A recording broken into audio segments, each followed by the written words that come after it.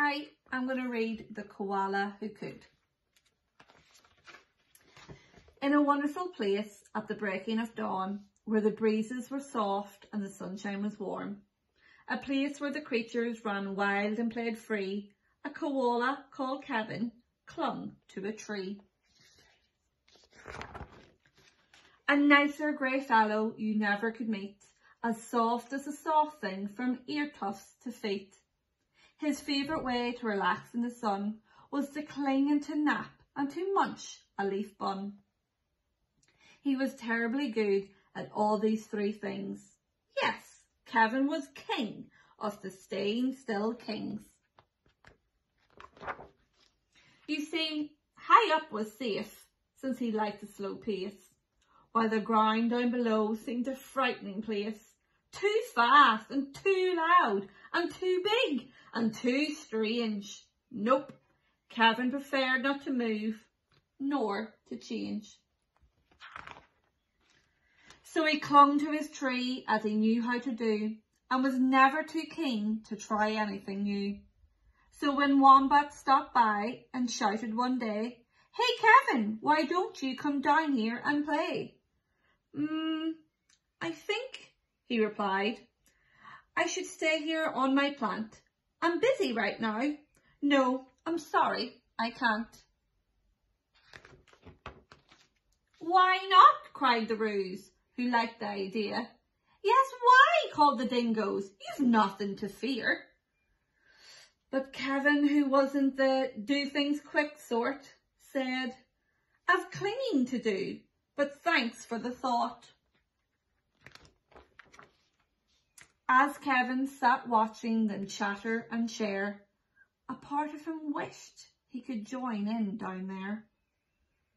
But he knew he'd miss home in the dark and the late. The whole thing was risky, adventure could wait. Whatever the invite, he'd always say no.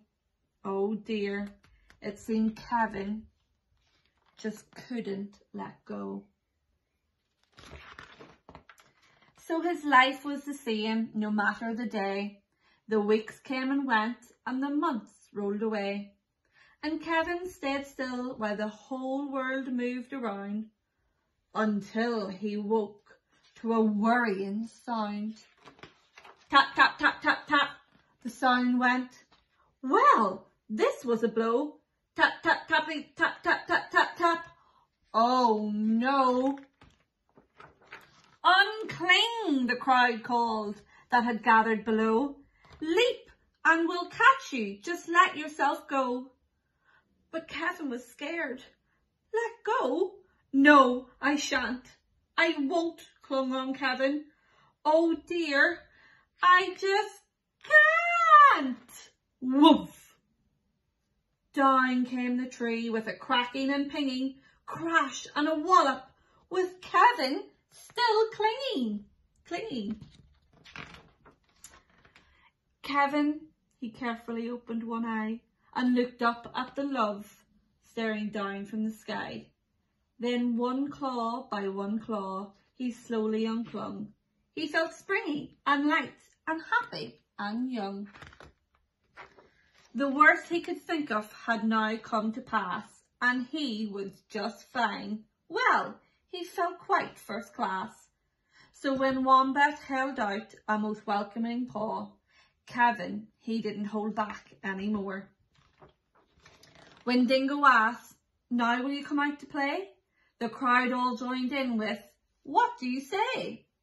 And even though this wasn't part of his plan, Kevin replied, "Yes, I think that I can."